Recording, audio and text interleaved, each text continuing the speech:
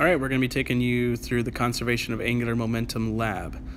To start off, the title, Angular Momentum Lab, and this will consist of two separate tasks. The first task is to determine the change in omega for the bottom disk as the top disk falls on top of it. So it's going to be spinning, and then it's going to have something land on it, and it's going to change its angular velocity.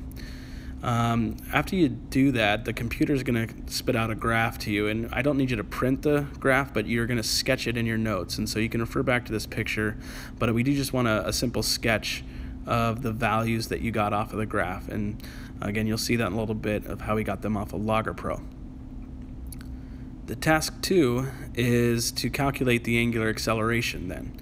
And this can be done through a couple different methods and using our formulas or using slope calculations off the computer. But again, just hit pause and jot these down to get us started getting into the lab collection.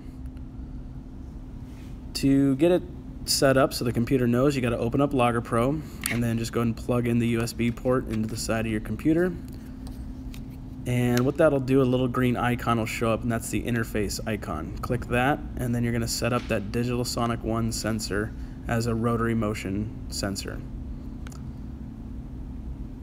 From there, it loads the theta time and the omega time graph, and you're just going to hit play to collect your data and do your launch. So we're going to spin the thing around, just get it spinning as the data is collecting, and we're going to drop this disk from a small distance above so it lands and then slows the wheel down.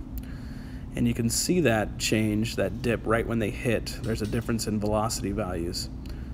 Mine are negative because it was spinning clockwise, but feel free to spin it counterclockwise if you want the values to come out to be positive. So you can see on that lower omega time graph, we had a certain velocity and then it dropped right at the hit. And you're going to be analyzing down on that graph those values of omegas before and after the hit.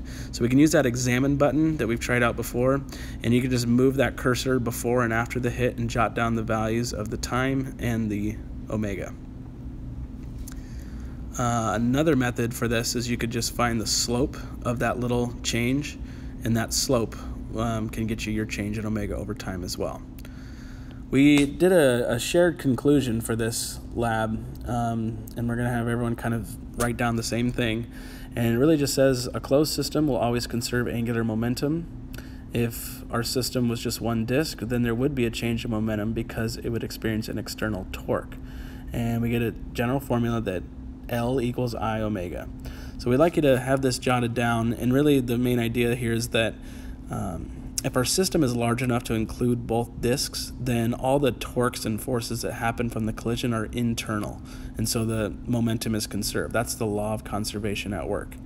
But if we say our system is just a one disk alone, then that net external torque would come from outside the system, and it would change that momentum.